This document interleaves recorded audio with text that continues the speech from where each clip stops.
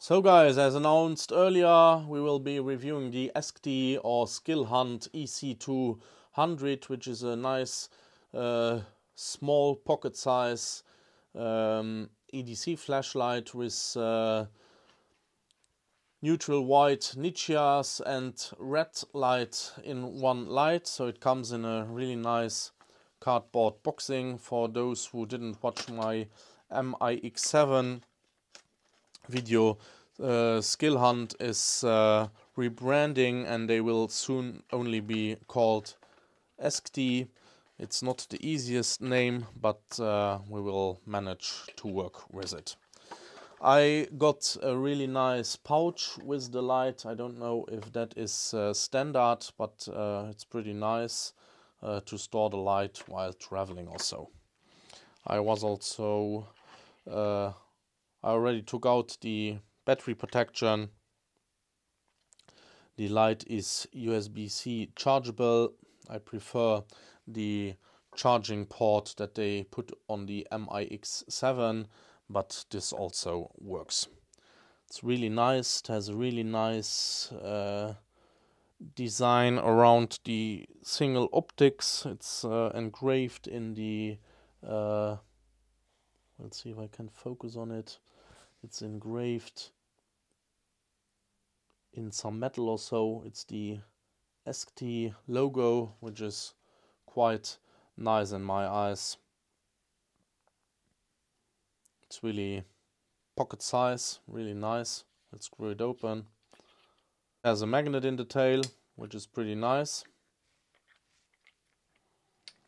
So you can just take out the 18350 battery with 1100 milliamps. It has a sticker how to install the battery. If I'm correct, this light comes in blue, orange and gray. So the blue you have already seen. It's really nice blue. Big fan of the colors. Nice bezel. Overall really nicely machined. So we'll have a look at the extras that come with it. So we have the manual for the EC200S, as they call it here now. And they have it in a mini version, which I have, and in the normal version with an 18650, which is pretty nice. We have the spare O-rings and a little plate that you can put instead of the magnet in the tail cap if you don't want the magnet. And then we have a nice lanyard, which is only branded Skilhunt, so probably in the future we will see those with ESKTE.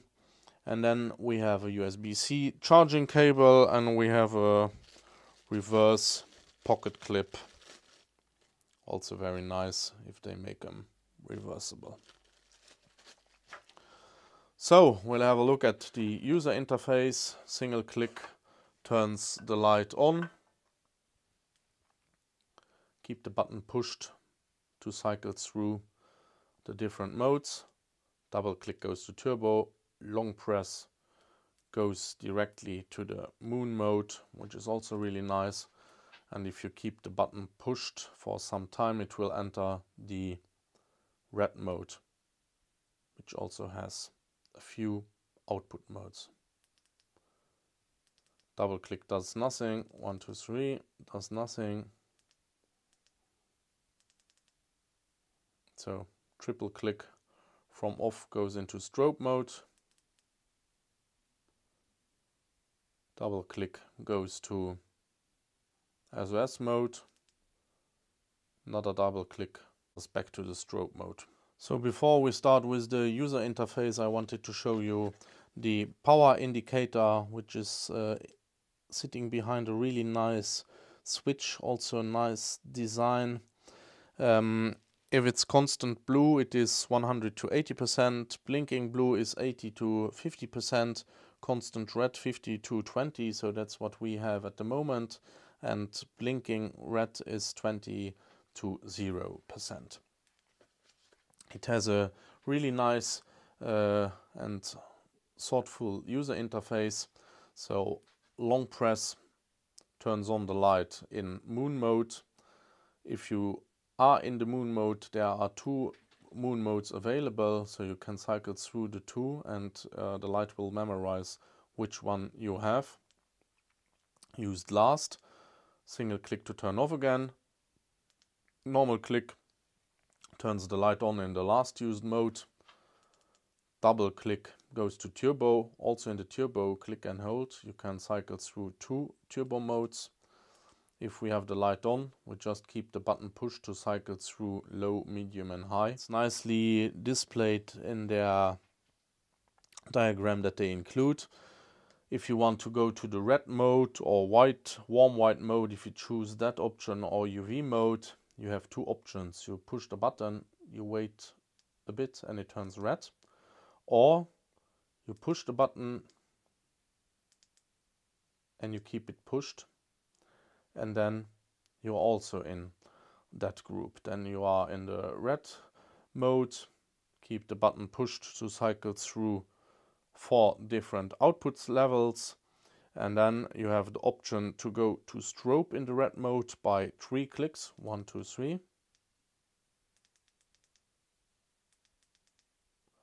We have strobe, and 2 clicks switch between the different strobe modes that we have.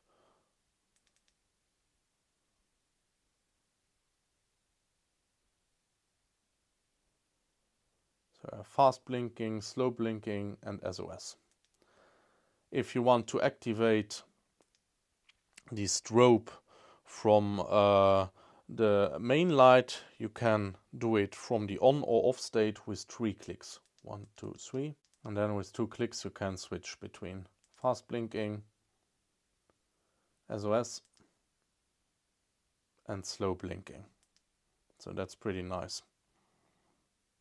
And the light memorizes which blinking mode you activated last. So you can always activate whatever you need.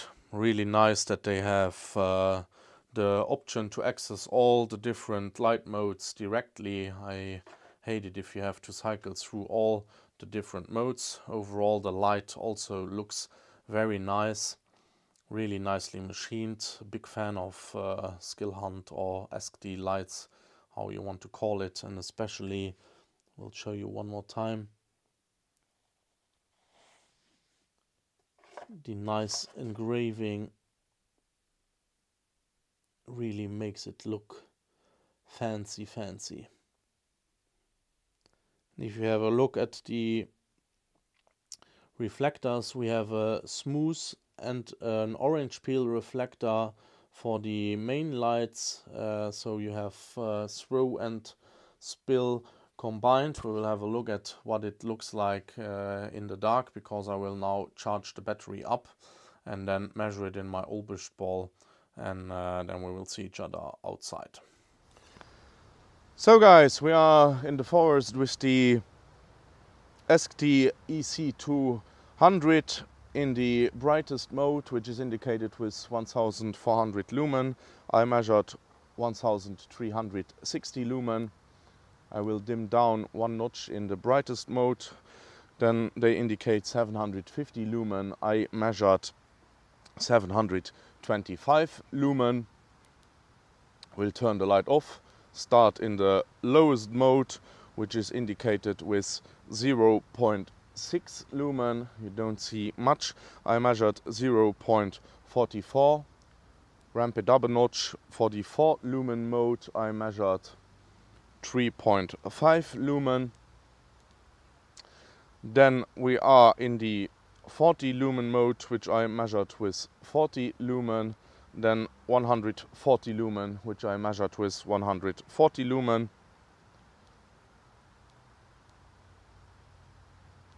And the 410 lumen mode, which I measured with 390 lumen. So it is really accurate from the output.